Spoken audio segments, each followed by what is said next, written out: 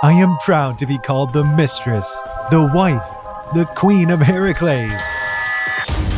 These words were spoken by Elagabalus, a Roman emperor.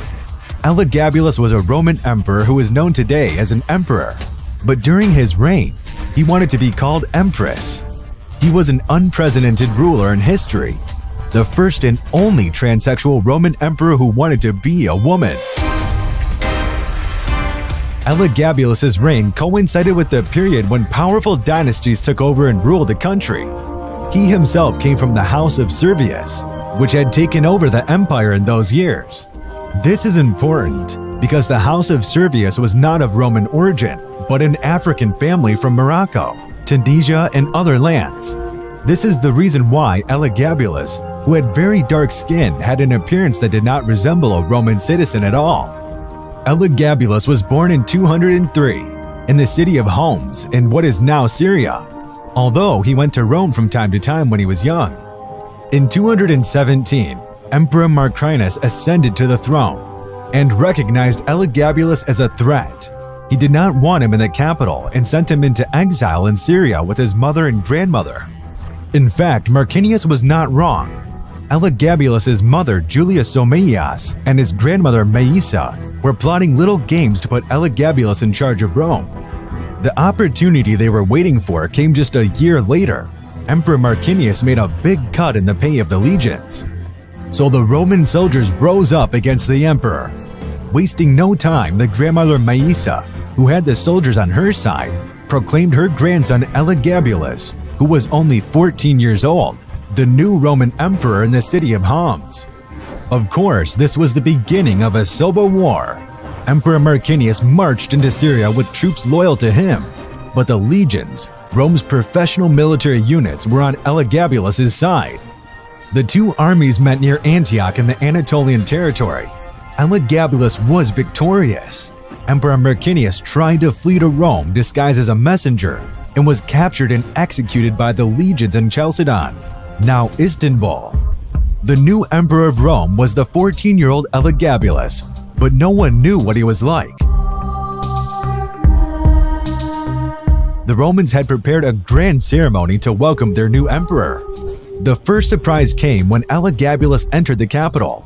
For Elagabalus entered Rome in a chariot drawn by ropes and pulled by hundreds of naked women in a chariot. That was as magnificent as it was interesting. As time passed, the new emperor's lifestyle in Rome became more and more conspicuous. Some days Elagabalus wore women's silk dresses from China, applied a lot of makeup on his face, and removed hair from his body. Some sources even went a step further and wrote that he used fake breasts and wigs.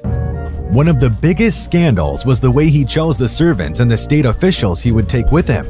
Elagabalus chose the men he would take into his service not according to their abilities, but according to the size of their genitals. For example, with this interesting selection method, he placed a dancer at the head of the special guard regiments. Although there were many men he recruited in this way, the most famous of them were Heracles and Aurelio Zotico. Heracles was a handsome blonde charioteer, and Zotico was a big muscular athlete. These two names had come from slavery to become the emperor's favorite and had gained great wealth by obtaining important positions in the state. Cassius Dio, one of the important historians who lived in those years and shed light on Roman history, wrote the following sentence about Emperor Elagabalus. He had practiced his vices in the room he had reserved for himself in the palace, always standing naked at the door of the room, chattering to passers-by with his sweet and soft voice, clinking the gold hanging around his neck, as prostitutes do. There were, of course, men specially assigned to the roles they were to play. The writer Antonin Artaud wrote that the emperor would go out some nights disguised as a prostitute to be with men. Elagabalus was living life on the edge and getting everything he wanted, but there was only one thing he wanted but could not get. He called the most famous doctors in the Roman lands and told them he wanted a sex change, and that he would pay great fortunes to anyone who could make him a woman through surgery. However, no doctor at the time dared to do so. In addition to his controversial private life, Elagabalus also made radical changes in state affairs. For example, according to hundreds of years of Roman law and tradition, women could never enter the Senate. However, Elagabalus went against Roman law and tradition and made his mother and grandmother senators.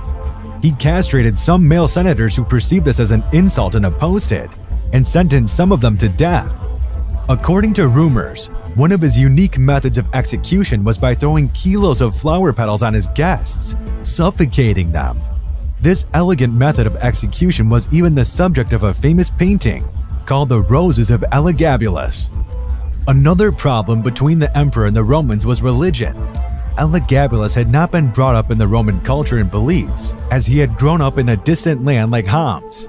While the Romans believed in Jupiter as god, Elagabalus worshipped a sun god called Elagabal. Moreover, he was very conservative about it, and his name, Elagabalus, came from this god. So he tried to impose his god on the Romans. He forbade the people and rulers of Rome to worship the god Jupiter and declared Elagabal to be the chief god of Rome. This, of course, caused great dissatisfaction in Rome. Another event that aroused the anger of the Romans was the emperor's marriages. He had 5 marriages in total, but 2 of them were scandalous.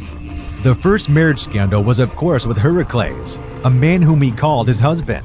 He even declared him the next emperor. The second one was his marriage to a Vesta priestess named Aquila Severa. The problem was that the priestesses of Vesta took a vow of virginity by dedicating themselves to God, so they were considered sacred. Under Roman law, the penalty for engaging in intimate relations with a man was to be buried alive. Of course, when it was the Roman emperor himself who violated this sacred rule, no one could say anything. However, many Romans perceived this as a great disrespect against their sacred values. In just 4 years, Elagabalus had overturned hundreds of years of traditions, religion, culture, and customs of the ancient civilization of Rome. The Romans couldn't stand him any longer. Due to his excessive fondness for men and other actions unbecoming of a Roman emperor, he was assassinated in 222 at the age of 18, along with his mother by the Praetorian guards, who were obliged to protect him. Their lifeless bodies were tied to a chariot and dragged through the streets of Rome, then thrown into the river Tiber to leave no trace of him, as was done to notorious criminals and traitors.